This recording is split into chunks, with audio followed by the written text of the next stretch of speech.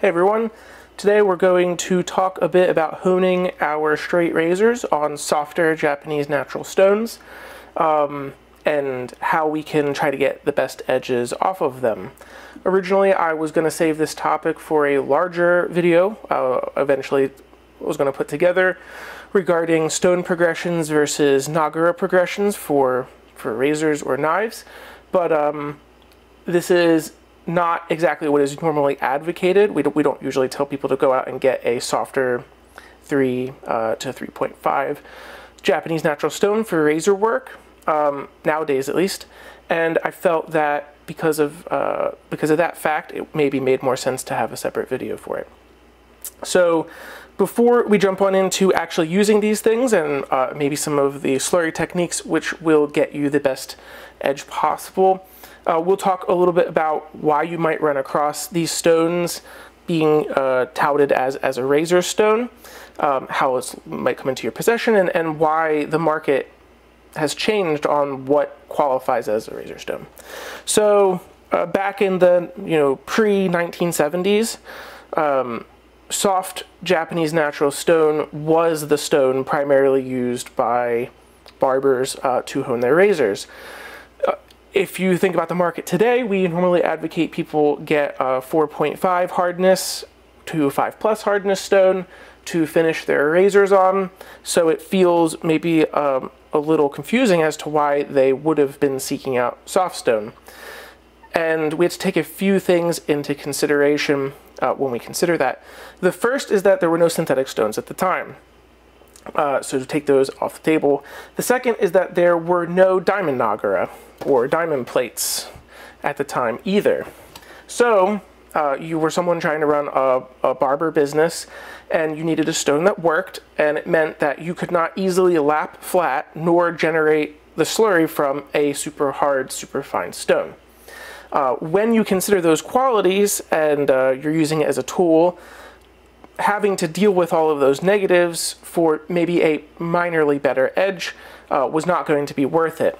So the majority of the market sought out these softer Japanese natural stones, which were fine enough to still finish on, but were very workable, were very easy to pull up slurry on, were easy to keep flat. So there was a lot more usability to the stone from someone's perspective during that time frame. Now, these stones, interestingly enough, were also what made Aiiwatani generate the Nagura progression, or at least look into it and identify it, not to get away from them in particular, but because he foresaw them on the market at the time eventually running out, that there was a surplus of very hard, very fine stones, which you could get for very cheap, except that these softer stones were going to continue to have high demand and eventually would become harder and far more expensive to use. Now, that led us to the, Mikawa, Asano progression that is still very popular to this day in the straight razor world. Now, two things did change since then, which maybe proved or altered what his prediction was going to be and changed the reality we live in. The first is the diamond plate, which is a key factor in unlocking a lot of the potential for those super hard stones, both in keeping them flat and generating that base slurry. And second was the advent of synthetic stones, that all of a sudden there was not this, industry-wide pull for Japanese natural stones. The majority of them switched to synthetic stones, which then meant that even the current stock we're using today of these softer, more usable stones are still available to us. So that gives you a little bit of a background as to why maybe if you're bidding on a old barber hone Japanese natural stone and you get it, and then you find it's very soft, that could be confusing. So that gives you the knowledge you need to at least understand why your stone might be soft, why they would have wanted soft stones, and as such leads us to taking a look at them. They are definitely very usable.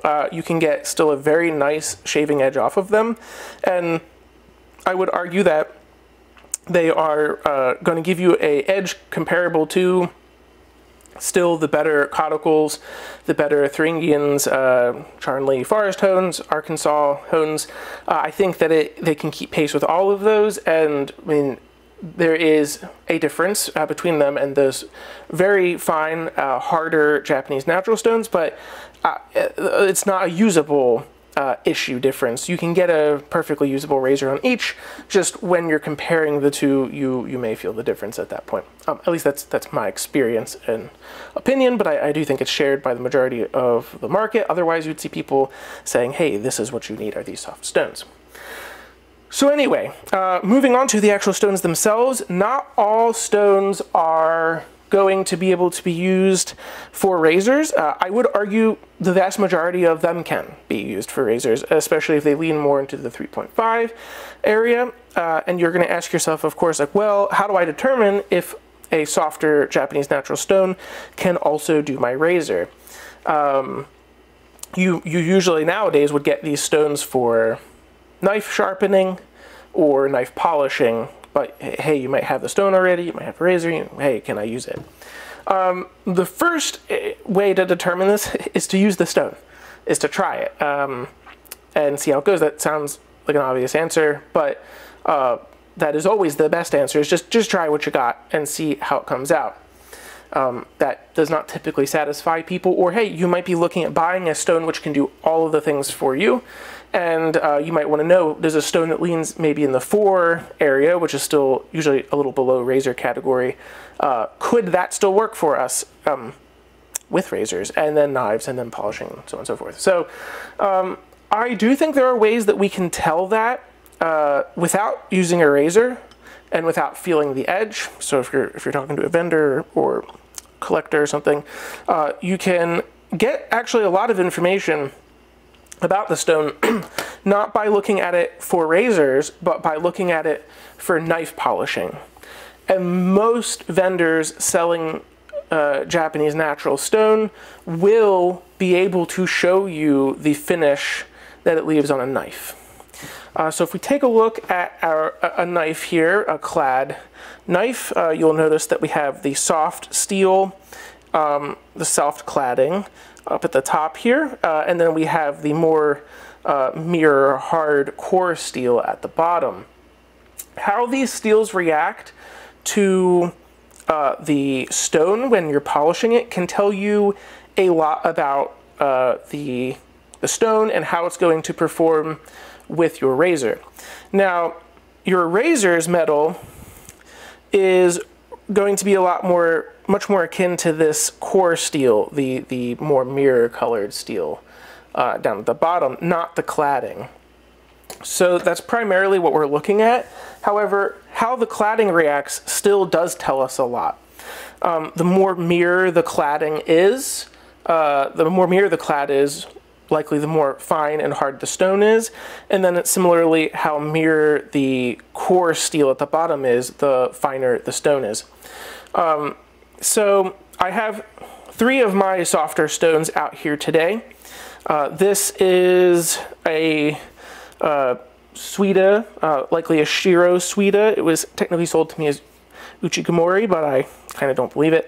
So this is a very soft stone and is soft and coarse to the point of not being a satisfactory finisher.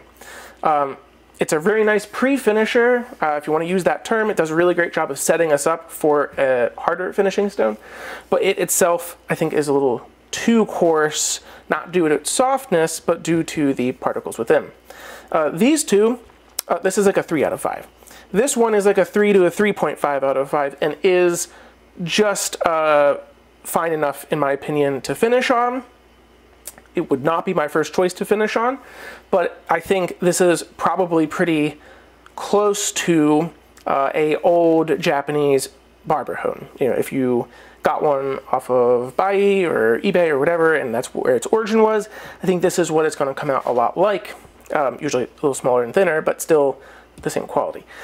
This one over here is probably would have been a prized possession barber hone, I would say. It is still soft, 3.5 to 4 range, and very workable, but it is a super fine stone, not not insanely fine, but it is definitely a step up from this, and the shaves I get off of this stone are very nice, and definitely can compete with my best super hard stones, so this really takes maybe the cake in versatility.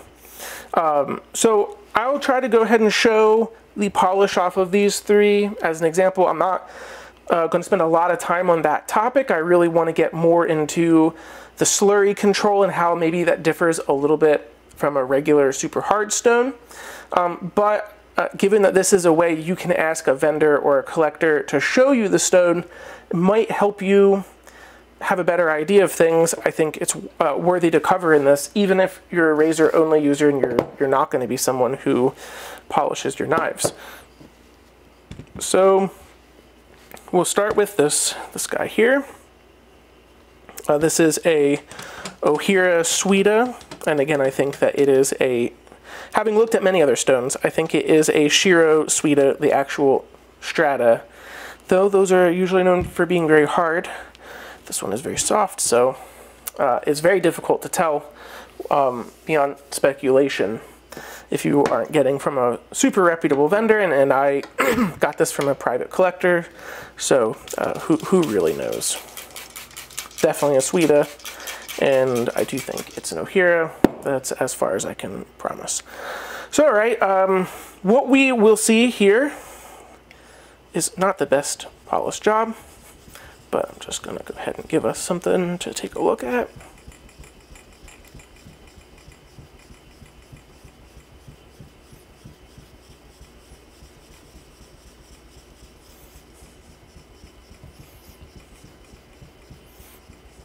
And what we'll see, or at least what we should see here, hopefully the camera shows it well enough, is a fairly hazy look to our core steel. Let me see how close I can get this for you guys. So hopefully you have a better idea. And of course it still looks pretty mirror-ish, but there's a cloudiness to it that isn't what we want. And to me, that shows that we're looking at a stone, a soft stone, which is not just soft, but the particles inside are just a little coarser than we would want for a razor. I could shave off of this if I needed to, but it's not going to be pleasant, right? You're not going to seek it out, and even I would be surprised if they had looked at this back in the day and said, yeah, this is a really great razor stone. I don't think that is what its purpose is. I suspect people would have agreed. So next we'll go ahead and take a look at this one. There's still a chance that the core steel will have a bit of haze to it, but and such a nuance might be harder to pick up in videos. I do think pictures are a lot easier to get the detail you want, but we should still see a marked reduction in that haze to a very good actual reflective finish. So let's go ahead and take a look here.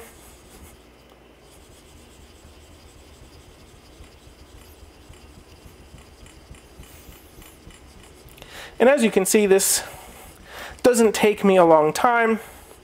It's not particularly hard to do. If you're working with a vendor and they are unwilling to do this for you, so you can see the qualities of the stone, I would consider finding another vendor.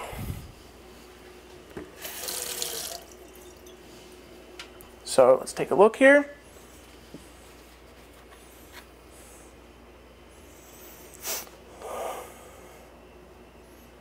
Hard to see if you can see it. But in person, and I think on the camera here, let's go ahead and get you guys a closer shot. There is definitely less haze going on that core steel.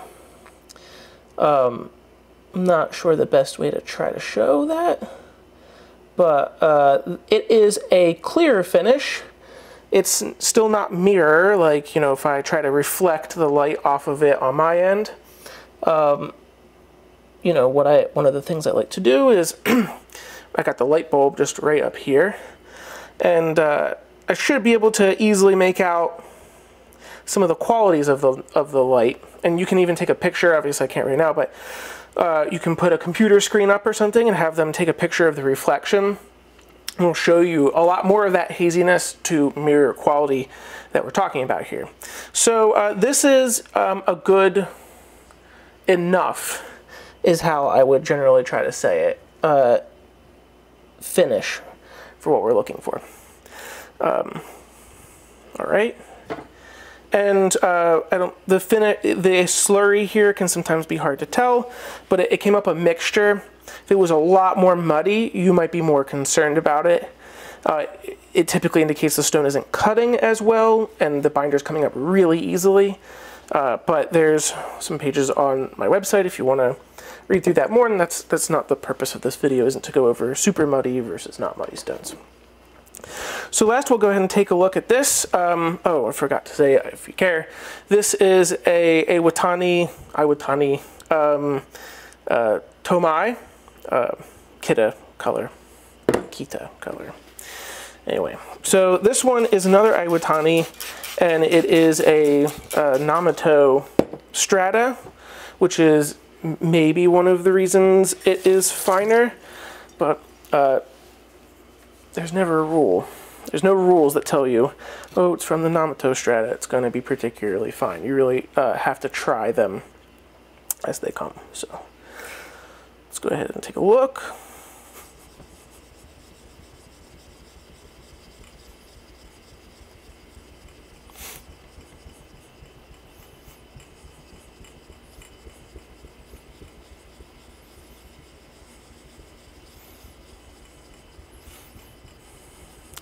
If you want to test this yourself, you do need a knife that has a decently flat bevel, but I'm not going for a world-class finish here. It's going to be uneven. There's going to be low spots. I'm just using a tester knife that I have because it doesn't need to be perfect. It just needs to show us that difference. So once again, it might be hard. The cladding is a little bit more frosty, is usually the word people will use for that. It's definitely a bit more reflective in person. I could, if I was taking a picture as a vendor, I could get a better image off of that reflection for you. And let's go ahead and see if I can get you guys a closer picture here. Similarly, I mean, I hope at 4K, just the video, you can make out some differences in it, but that could be hard. And the differences between this and the previous stone are still only so large. If I worked it for longer, I would still get more detail, but really we're just looking for that haze. And the haze does not take long to develop on this type of knife. So that's how you might be able to look at it on your own. Try to make that distinction about, hey, I want a soft stone that can kind of do or I want a softer stone that can kind of do everything. How do I ask a vendor to show me that the stone that they have could work for me? Or a collector, you know, whoever you're getting your stone from or trading it for. That's how I would do it, is I would look at that cladding, I would look at how it finishes the core steel, and look for the non-hazy quality to it. And the less hazy the core steel is, the more silvery frosty the cladding is, and the more reflective the cladding is, mirror reflecting, the more likely the softer stone will do razors for you very well. So let's go ahead and take a look at our 3 to 3.5 stone and actually get some honing time on it. So let's go ahead and swap this out. And I could use the Namito that we just came off of, but I don't. The whole point of this is to try to cover what the stones might be like if you go and buy one of those, again, quote unquote, old Japanese barber hones. And I don't think they're going to normally be as fine as the Namito is. They're going to usually be a Tomae stone like this. They are Let's go ahead and make sure this is in focus. All right. They're going to be a Tomae stone by average. Most stones are Tomae stones, just so much more of them are produced. And they're going to be a little softer, so I think this is a better representation. So first, we're going to go ahead and I like to usually coat the stones in water a little bit. I would normally give them 30 seconds of just time to make sure it's hydrated, but we used this a while ago, so we should be good to go. I'm using a diamond plate. You could use a Nagura, but I generally am a advocate for diamond plates, and I think they are the superior way to go. In this case, I'm using an Atoma diamond plate that is 1200 grit, and it is a bit worn in, not drastically so. So since it's not that worn in, we're going to just put it on the surface, and we don't want to press down. That might generate too much slurry or scratch the top of the stone. We don't want that if we can avoid it. So I just grab it by this. If you were using it like a plate, you could just grab a corner or do something like this, you know, where it's going to limit your ability to put a lot of pressure on the stone. The difference between, especially with soft stones, the difference between pressure and no pressure to generate this slurry, as we're going to see, is maybe 10-15 more seconds. You can wait 10 to 15 more seconds and just do it the right way rather than having to rush through it.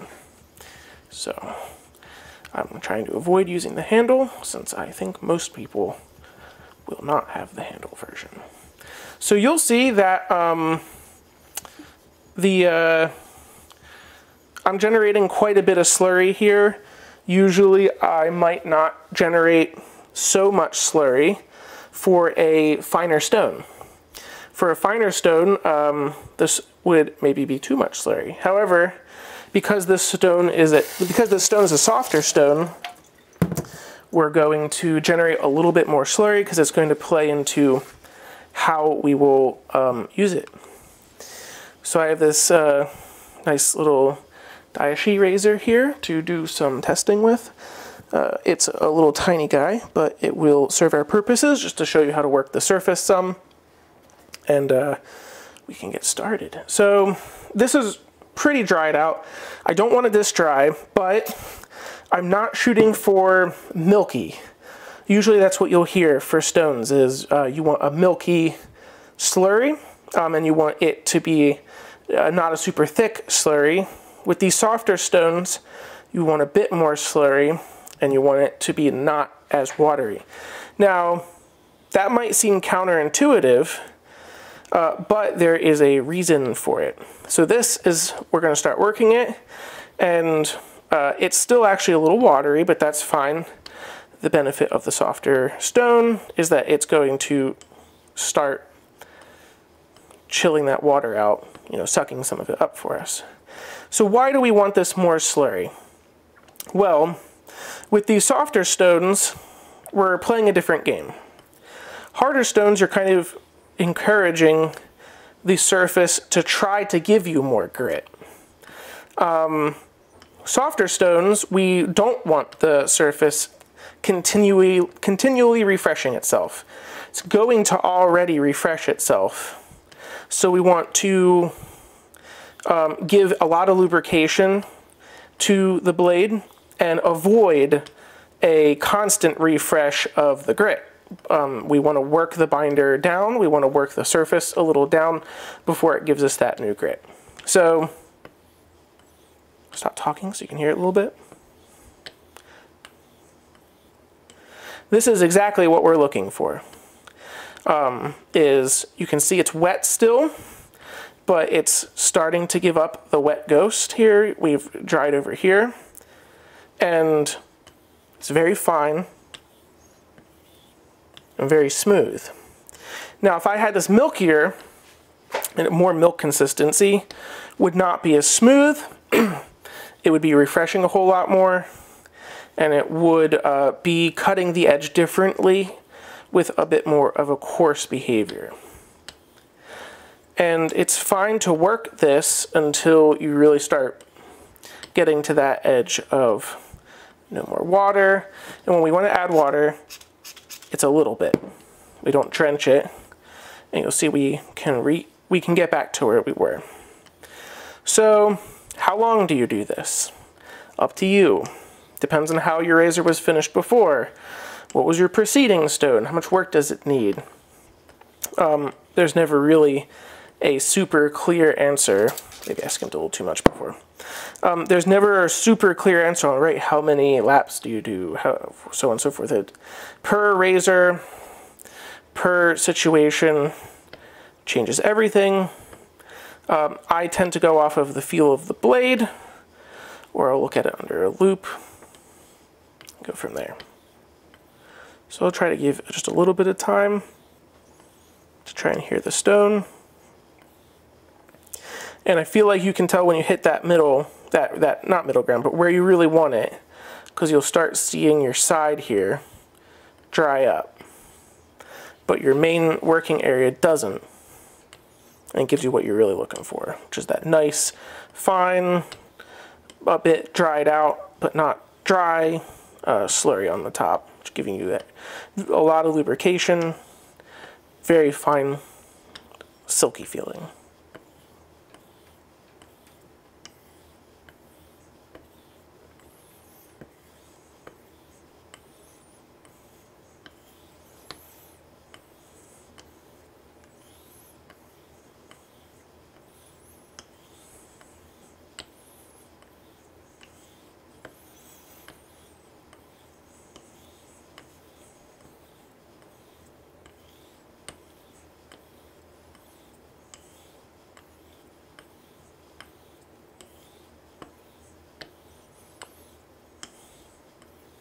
You can see how the slurry acts differently.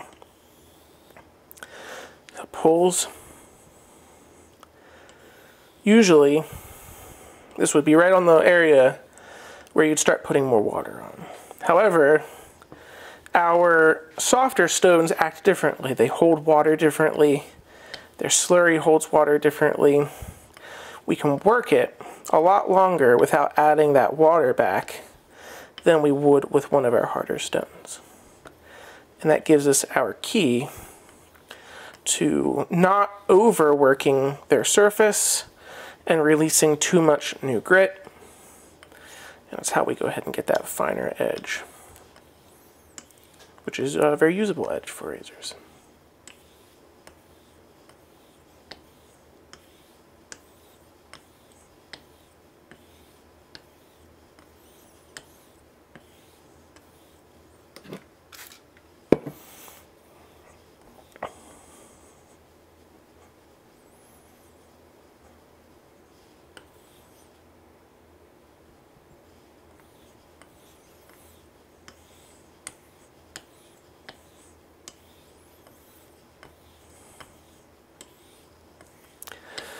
Something else which might be different for you is this amount of slurry on the surface will probably not show you much of the metal you're cutting.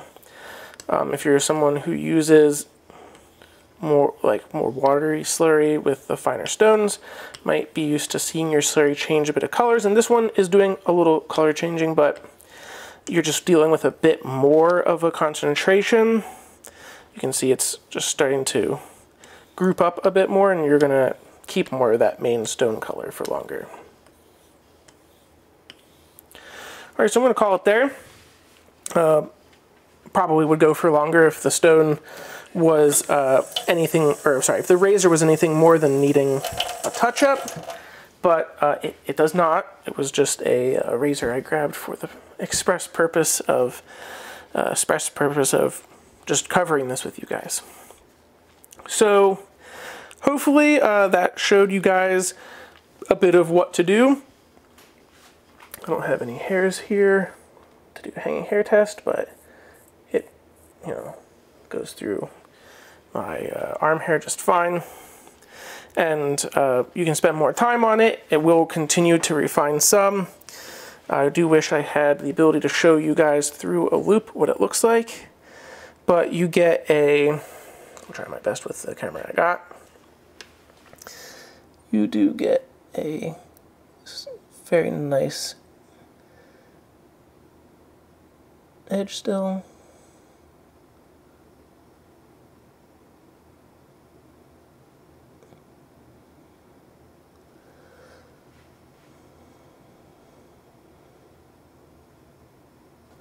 I don't know if that was worth anything.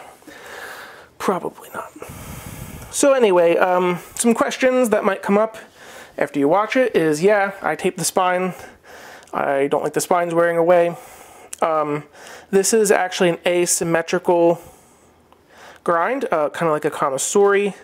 When it has the Western scales, you call it a kataha. So this is a kataha style razor. If you take a look, hopefully that shows. It has a asymmetrical grind on it. So you do more on one side than the other. I do 3-1. Constant debate about what is the correct amount. Yeah, you figure that out for yourself if you care. And the last thing is, a lot of people are naysayers of touching the toe of the razor. I barely touch it. I'm not putting any pressure over here. But I do like to do it for reassurance that the whole blade is touching on the way down. I don't do X strokes. What I talked about here, it doesn't really matter how you're going to move the blade on the surface. You choose the style that you like best. Axe method, X strokes, figure eights, circles, whatever you like. The same will be true about how the stone acts, how the slurry will perform for you. So, I hope you guys found that useful or informative if you're one of those people who got a older Japanese barber hone and you are curious why it is performing as it is, so soft, and how do you make the best use of it. Or if you're someone who is just looking to maybe try to get the most versatile stone possible, so you can do some polishing, some sharpening. This will give you some guidance on how you can use it if you lean on the softer side of things. For a versatile stone, I still would tend to recommend you look at a 4 to a 4.5 or a 4 plus, whatever some people will use that designation, because I think that will do everything better, easier, more like the Namito stone.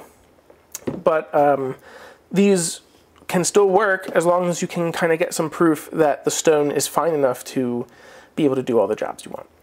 So anyway, if you have any suggestions for other videos, let me know. I do have some others in the work and some in mind to do, but it takes a little bit of time to set this aside and get it all set up, so they come out slow. Anyway, thanks for joining me, and I will see you all later.